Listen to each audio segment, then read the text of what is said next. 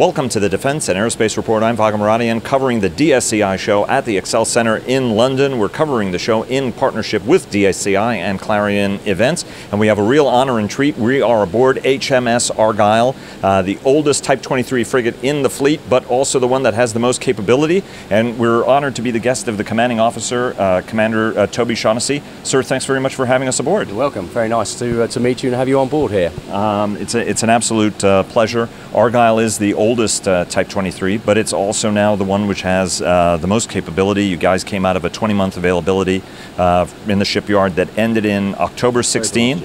You guys have the Scepter missile, which I want to talk to you a little bit about, and you've been commanding officer since April 2016. Correct. And I think you're pretty happy that you're now underway and no longer in the shipyard. It's always a challenge to bring a ship out of a refit, particularly after such a long time, 20 months in upkeep.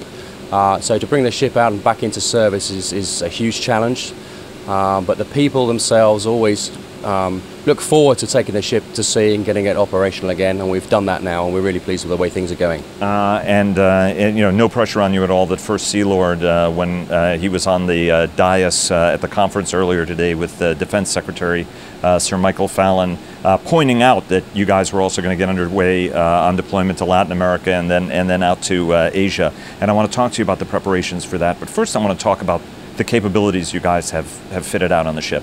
How is this ship different than other Type 23s now, and what's the kind of capabilities that you have today that are going to be fitted to the rest of the force of 8 ships, I think, that are in the Type 23 force? So the Type 23 has long been the backbone of the Royal Navy and our current duties all around the globe. We've been in service for over 25 years, and they're such a great general purpose frigate that allows the Royal Navy to fulfill a full range of any operational task, from high-end warfighting to humanitarian aid and relief operations, and anything in between, counter-piracy and maritime security in general.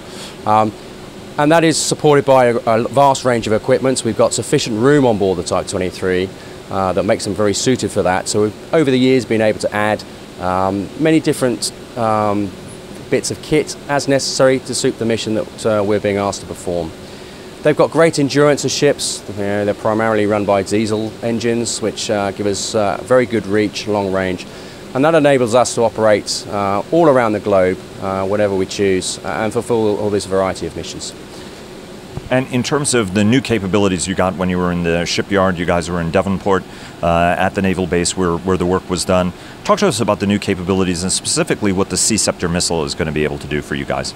So the Scepter missile is here to replace the legacy Seawolf missile, which is a surface-to-air, short-range surface-to-air missile primarily designed to deal with air threats to the ship. What Scepter brings is an enhanced capability, surface-to-air missile. It has greater range and can deal with a far wider target set than the legacy Seawolf can. And that now enables us to deal with not only current generation, but future generation threats, predominantly missiles to the ship.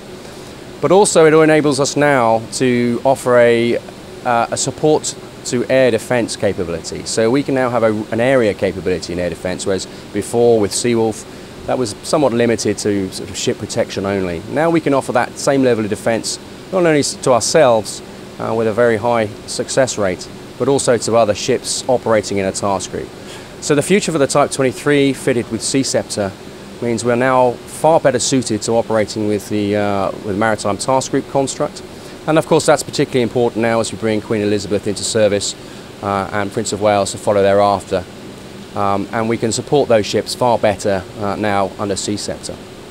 Of course, this is a precursor, so we're coming online with the Type 26 and the Type 31 in the future, and those ships will also be fitted with Scepter. And so, as well as enhancing the capabilities of the Type 23, we are also, of course, the test bed, if you will, for those subsequent ships. And what are some other capabilities you got while you guys were in the shipyard?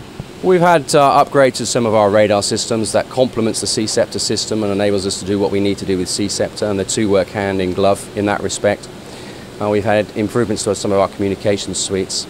And underneath all of that, some of our command system, the backbone of the sort of the hardware of the ship, has been replaced with a much more modern sort of fibre optic kind of system, And that essentially future-proofs the command system a bit better for us. So we're now able to much easier plug and play extra bits of kit as it comes on.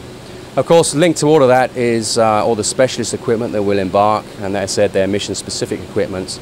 So we've had a lot of that equipment already hard installed into the ship to prepare us for our subsequent deployments.